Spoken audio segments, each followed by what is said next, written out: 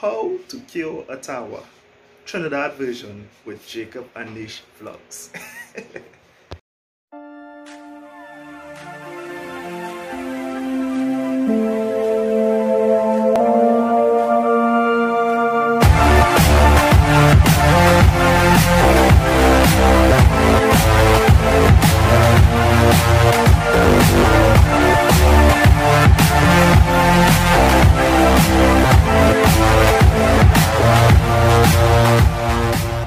This is the price listing for the pots, the covers, the towers over here with the different sizes. So check it out, check it out.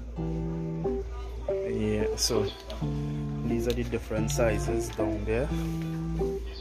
And they also have these as well. Guys, welcome back to the channel. It's your boy Jacob. Today's video is just Jaylee and Daddy. Naraya and Mommy's in the bedroom. Naraya's knocked out already. I'm about to cure my TAWA. So I actually picked up a TAWA in Ariba this week here. You all would have seen the vlog that I did in Supermarket. When I did my call around, because I actually called the different stores instead of walking to each one to find out who has the TAWA cheaper, I got the best price at Supermarket. This is a 16-inch TAWA. You guys can see the 16 there. I bought this to make my roti on, my sada, and my bus-up shot. I'm going to try to make dalpri but roti for the first time, so I decided to get a bigger TAWA than needed, and nothing is wrong with having bigger. I had a TAWA before but I lost it, so I had to buy over one. When I'm making my bus-up, I normally make it in my frying pan, and you all see the frying pan size compared to that, right? And you all know it's only here using. So yeah, it was about time. So Arima 16-inch, the cost is actually $150. The 15 costs $140. Y'all could check out the vlog I did. I'll put a little snippets in this video as well. But y'all, justice for your money. It is solid. It has weight. As I told y'all, I used to work there, so the staff know me pretty well. So to start with, what I'm going to do is a little bit of alcohol.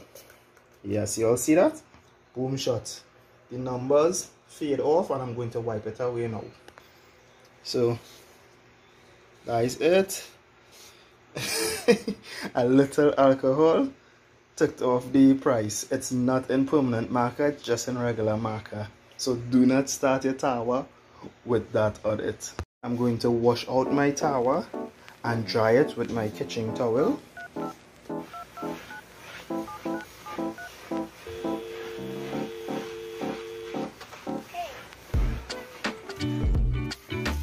Watch my TAWA in my kitchen sink now. It's too big. Alright, so that's it.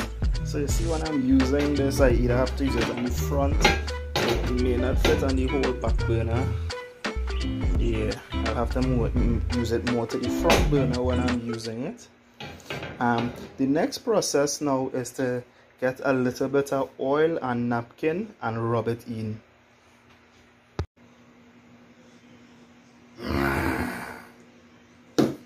Making all that noise for. Yes, y'all. So as I said, I am learning, so this is what my research showed me to do. If you all have any tips or tricks, you can leave it in the comment section for me.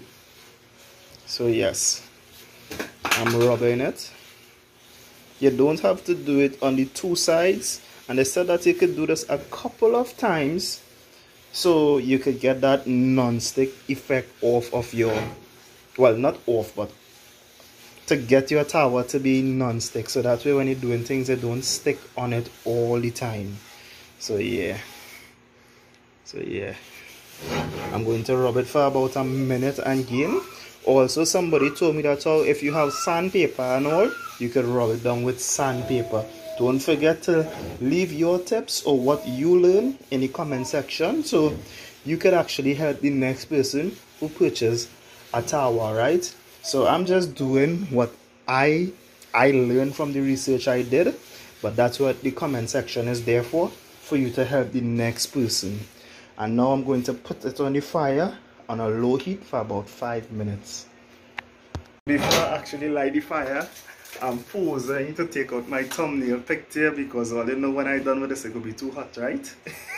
So I'm just posing how to cure a TAWA, Trinidad version with Jacob and Nish vlogs. Alright, I don't want my fryer on high, I want it on low. So I'm setting it on a low flame, placing it on top. I'm going to leave it here for about 5 minutes. So it's out of the way from Jaylee. I don't see much I haven't seen any local videos on this topic. I was actually watching Point Boy video, what he was doing with Mr. Knockapot. And his prep for it, his video showed that he has 2 brand new pots and he's boiling them on the stove, and he put some vinegar in it. That is what he said in it. That's how he is seasoning, curing his new pots, right? So if you all have any information, as I said, leave it below, because I love to cook and I will love to learn new ways of doing things, and this is something new to me. The first TAWA I owned, I did not do this, and I'm trying to go about everything I do the correct way, because I want all my appliances and accessories for my home to last a lifetime. I want when those girls get big, it could be handed down to them, right? So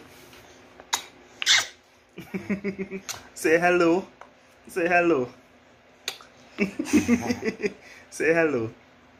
1, 2, 3, 4, 5, 6, 7, 8, 9, 10.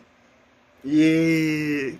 Well, even here she come two numbers. She don't like to talk on camera, but she's a very intelligent one. Okay, so for the seasoning part now, one of the things I learned, or I should say I saw in a video, was you take 1 onion and you cut it in half, and you're going to be rubbing this onto your TAWA to give it some flavor. And then the next half you'll just cut it up and just move it up and down on your TAWA and get rid of it, and then wipe it down and oil it and do it again. So that is what I'm going to do next here. So you're all hearing that? Yeah. And it actually smells good. I'm sure they should go come outside and ask me why I'm cooking. Yeah. Well, yeah. If you're doing this at home, somebody go want to know what's going on in your house, what cooking, because my mouth watering right now. Wow. I doing all of here together. You see me, I doing all over. I doing all over. Yeah, well, yeah. Wow. Jilly, like how that's smelling?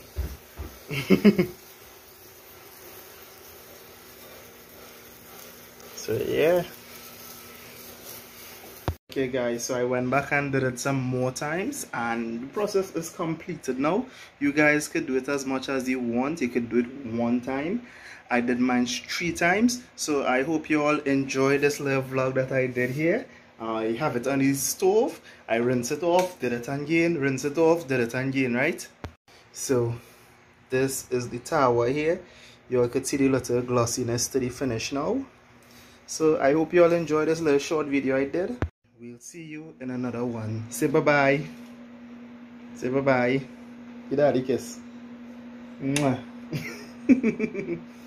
I love you.